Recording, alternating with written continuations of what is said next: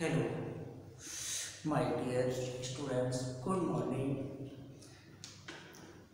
आरएसएसटी point के YouTube channel पर आप सभी लोगों का स्वागत है। देखते हैं, कल हमने chapter number 5 NCERT RD. Sharma और मनोहर रे की बुक से समांतर श्रेणी इन अरिथमेटिक प्रोग्रेशन के बारे में पढ़ा था। उसमें आपने सेकंड क्वेश्चन का पहला क्वेश्चन सॉल्व भी किया था। अब देखते हैं इसका सेकंड क्वेश्चन, यानी कि सेकंड क्वेश्चन देखते हैं। कुछ नहीं है इसमें, देखिए सेकंड क्वेश्चन का सेकंड है a बराबर -2 और b बराबर 0। इसमें इन्होंने ये लिखा है, इसके प्रथम 4 पद लिखने हैं। कितने? 4। तो देखिए t1 बराबर होता है a की वैल्यू कितनी दे रहा है? -2। t2 बराबर a प्लस d, यानी दूसरे पद में d अंतर को ऐड कर देते हैं। तो a का मान -2, 0, तो क्या आया? ये -2 ही रहेगा। t3 a प्लस 2d, तो a की वैल्यू कितनी है? a की वैल्यू -2, d की वैल्यू 0, तो ये 0 हो गया, तो -2, यानी t3 -2। अब t4 a plus 3d, t4 a का मान -2, 3d का मान 0, ये 0 हो गया। t4 बराबर सिंपल हो गया, 1 2 3 4। अब ये सेकेंड क्वेश्चन आपको सॉल्व करना है, 3 पार्ट और रहेंगे। अब थर्ड क्वेश्चन में क्या लिखा है इन्होंने? निम्नलिखित में से प्रत्येक एपी के लिए प्रथम पद एवं सामांतर, यानी पहला पद और उनके बीच अंतर आपको निकालना है। तो देखते हैं, क्वेश्चन है थर्ड। आज ये एनसीईआरटी बुक से है, एनसीईआरटी बुक के आज ये क्वेश्चन सॉल्व हो जाएंगे।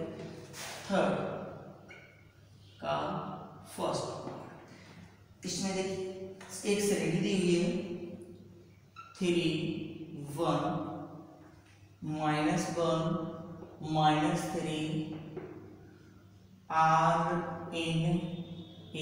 इसका मतलब है ये वाली श्रेणी एक समांतर श्रेणी है, तब इसका सार्वंतर और पहला पद निकालना है। तो देखिए प्रथम पद को a से इंक्लूड कर दो या t1 लिख दो, a बराबर 3। सार्वंतर d डिफरेंस, तो क्या करेंगे? दूसरे पद में से पहला पद माइनस कर देंगे या लिखेंगे दूसरा पद माइनस पहला। दूसरा पद कितना है?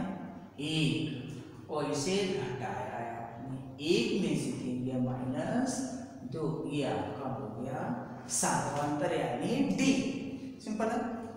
चाहो तो आप इसमें से इसे घटा दो, देखिए -1 में से -1 -2, इसमें से ये घटा दो तब भी -2 ही आएगा, नो दिक्कत। चलिए आप ठीक है ना, समझ में आया। इसी का सेकंड पार्ट में क्या लिख रहे हैं?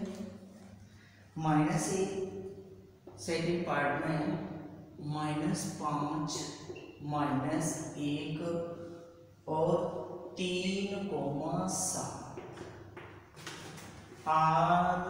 RNAP। देखिए RNAP का मतलब है ये जो श्रेणी है वो एक समांतर श्रेणी में है, यानी दी हुई श्रेणी एक समांतर श्रेणी में है। तो वही इसका प्रथम पद a -5, सार्वंतर यानी डिफरेंस, दूसरा पद माइनस प्रथम पद, दूसरा माइनस प्रथम पद, ये माइनस है, माइनस माइनस हो जाएगा प्लस 5 में से क्या 4, ये हो गया आपका सार्वंतर डी। सिंपल। अब थर्ड क्वेश्चन भी एनसीईआरटी बुक से या किसी भी बुक से इस तरह के क्वेश्चन आप सभी सॉल्व कर लेंगे। ठीक है, अब हम फोर्थ क्वेश्चन, एनसीईआरटी बुक का लास्ट क्वेश्चन है एक्सरसाइज 4। देखिए ये लगाने हैं आपको, अब मैं विधिवत करा रहा हूँ, ध्यान क्योंकि आपको पता है हमारा लॉकडाउन, आप सभी को पता है कि हमारा कल लॉकडाउन बढ़ चुका है 3 मई तक, इसलिए आप सोच रहे हैं कि अब तो क्लास मुश्किल है स्कूल में लगना, यानी जुलाई में ही संभव है, वो भी संभव है, निश्चित नहीं कह सकते कि जुलाई में क्लास लगेगी लगेगी। इसलिए आप प्रत्येक जो वीडियो में डाल रहा हूँ उसे देखते रहिए, एक रफ कॉपी ले लो, उस पर नोट करते रहिए, फिर बना हुआ ना वो आपके ऊपर डिपेंड करता है, नोट्स बना लो तो बढ़िया है, मैं विधिवत कराऊंगा। ठीक है, ओके। चौथा क्वेश्चन है, इसमें लिखा है निम्नलिखित में कौन कौन एपी में है। अब ये पूछा है कौन कौन समांतर श्रेणी में है, और यदि एपी में है तो इसका सार्वंतर ज्ञात कीजिए और अगले 3 पदों लिखने, 3 कंडीशन पूछिए।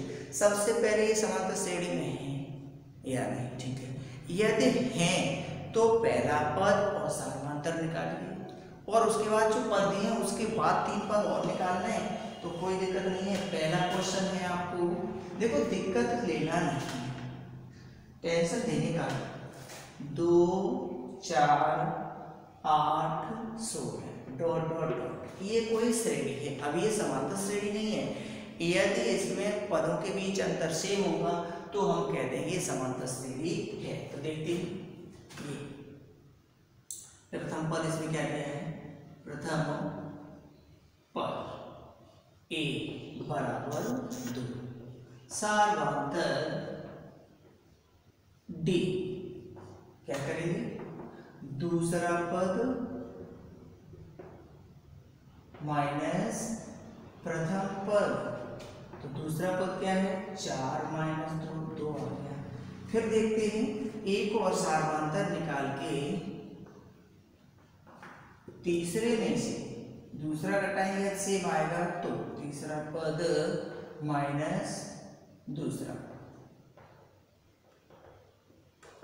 तो तीसरा पद क्या है 8 माइनस 4, 8 में से 4 गया 4, यानी देखो इसका जो सार्वंतर यहाँ था 2, यहाँ है 4, सार्वंतर समान नहीं है, तो यहाँ लिख देंगे सार्वंतर समान नहीं है, अतः यह श्रेणी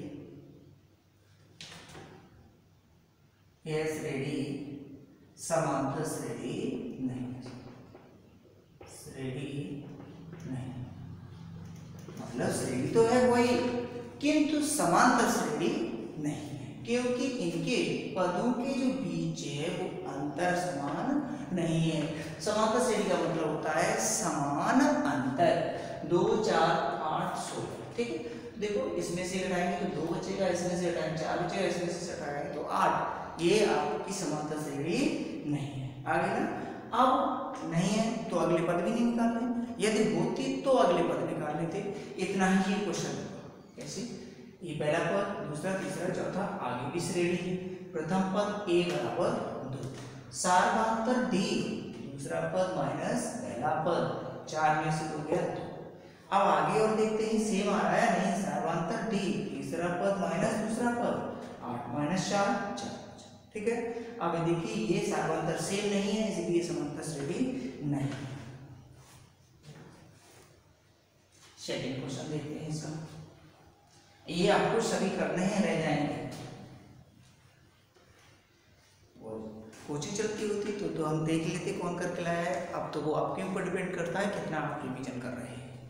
देख लीजिए, आप हमें धोखा नहीं देंगे, आप स्वयं का धोखा देंगे, क्योंकि आपको यदि 10th क्लास में 100 मार्क्स लाने, 100 in 100, तो डेली का डेली रिवीजन कीजिए और किसी भी बुक का क्वेश्चन उसे लगाने की कोशिश करें। नहीं आए तो हमारे पास मैसेज कर दिया करो कि सर हमें ये क्वेश्चन बताओ। सिंपल सी बात है, ठीक है।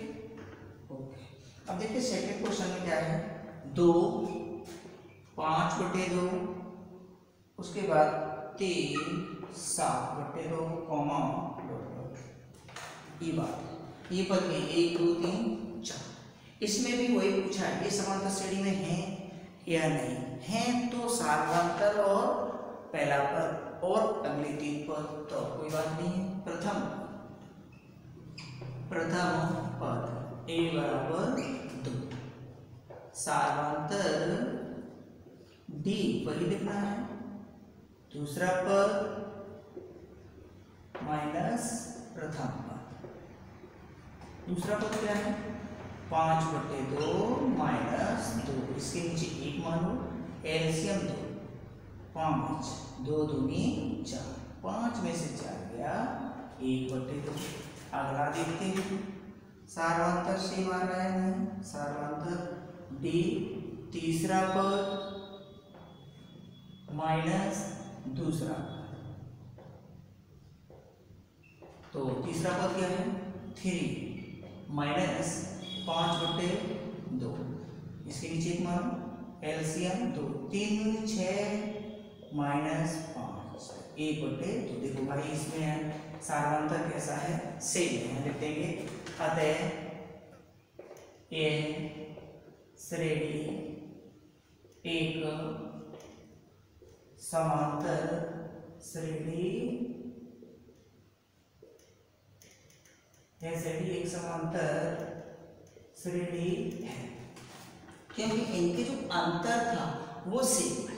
अब अगले पद लिखने हैं तो अंतर कितना 1/2, तो इसमें 1/2 जोड़ो, 1/2 यानी अगले 3 पद निकालने हैं, 1 2 3 4 5वां पद T5, 7/2 में 1/2 यानी अंतर को ऐड करते हैं।